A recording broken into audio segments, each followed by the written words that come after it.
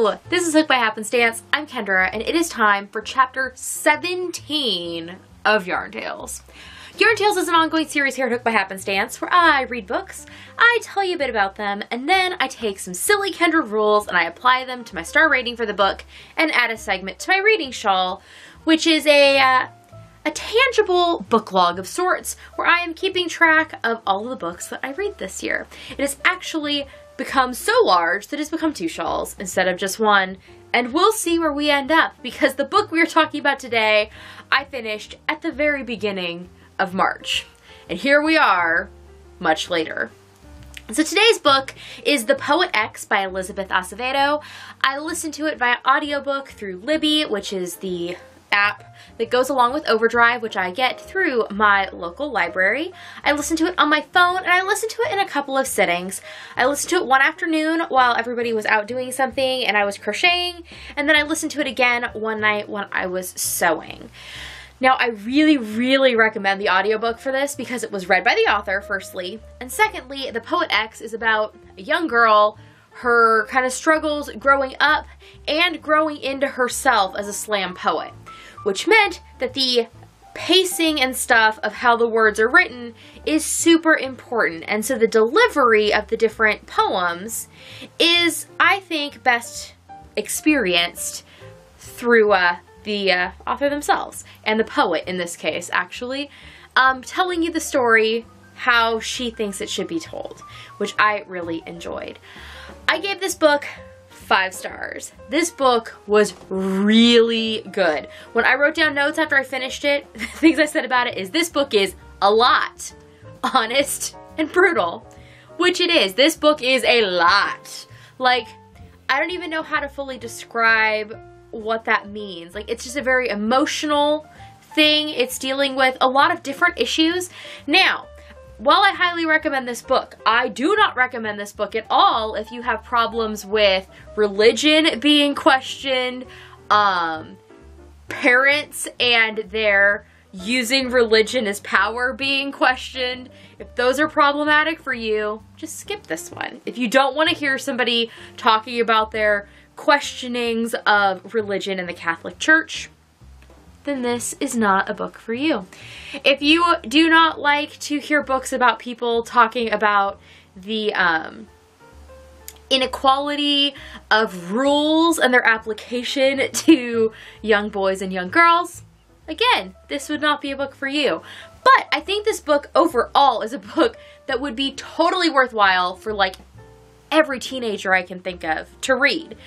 Now, I think that there is a danger in that because books like that tend to become books that they think, ooh, these are good books for school.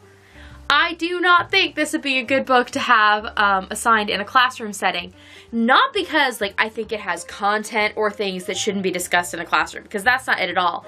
It's more that I think that the topics that are discussed throughout the book are so personal to the main character and could be related to in such vulnerable ways by the students that I would really worry about doing this in a classroom setting, that you would open people up to vulnerabilities that they might not want to have opened up, especially not publicly, especially not for a grade.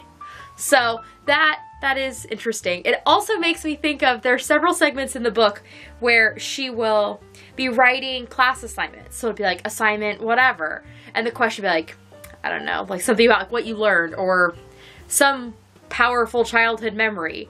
And so there will be this beautiful piece in the book that has so much emotion. You're like, dang, I can't believe that she was willing to be so like raw in what she turned into her teacher. And then the next chapter will be the same title, except it'll be like blah, blah, blah, what I turned in.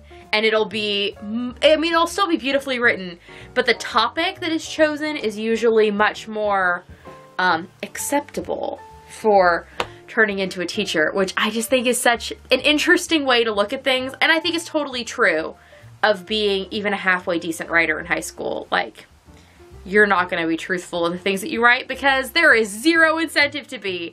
All that can happen is you can be ridiculed for it. So why, right? But the story is a very interesting journey of a writer finding her voice and a poet finding like the power in the poetry and it's really, really good. So let's take a peek at my shawl, because I know that's what a lot of you are here for. So this was again an audiobook, and each segment of my shawl has a different yarn. There's 4 types of yarn, one for each kind of book that I've kind of been planning to read. There's yarn for books with my kids, things for my Life's Library subscription, physical books, and audiobooks that I experienced by myself. And this was an audiobook by myself, which is made out of, the segment is some Lolo Did It yarn in the L'Original base. And this is a one-of-a-kind color called Blarney Castle. As you can see at the beginning of March, most of the books I was experiencing were audiobooks because I was getting a lot of stuff done. And I was getting a lot of stuff done and a lot of just like hanging out with my family done while I had a headphone in my ear. And I was experiencing a book because I was doing a lot of things where I only like half needed to be there, and in fact I needed to keep myself half entertained otherwise, that way I wouldn't get antsy. So a lot of audiobooking, but I'm really happy with how it's turning out. I did my usual pattern section that goes with the yarn, and then a textured single crochet, textured single crochet, yeah, it's a tongue twister, y'all. A textured single crochet section, I can say it, textured single crochet section of the 5 stars. So there's 5 rows of that. And I've also had a lot of really good books so far at the beginning of the shawl. As you can see, all of the striping is fairly broad, which I think is having a nice look. And I'm really looking forward to seeing how the rest of the shawl plays out, and then how it all looks once it's done and it's blocked and it grows and the lace sections grow. I think it's going to be really, really nice, and I'm really enjoying the process. Both the process of the books I'm experiencing and the process of making this shawl. If you'd like to see the other books that I've talked about so far in Yarn Tales, or if you want to see what's coming up, make sure you subscribe down below, because these don't come out on a regular schedule. They just kind of come out when I put them out. So that's the best way to make them just pop into your sub feed. There's also a playlist here on the channel of all the chapters of Yarn Tales in case you've missed out and want to catch up on what I've been up to this year. I will see you all next time. Bye!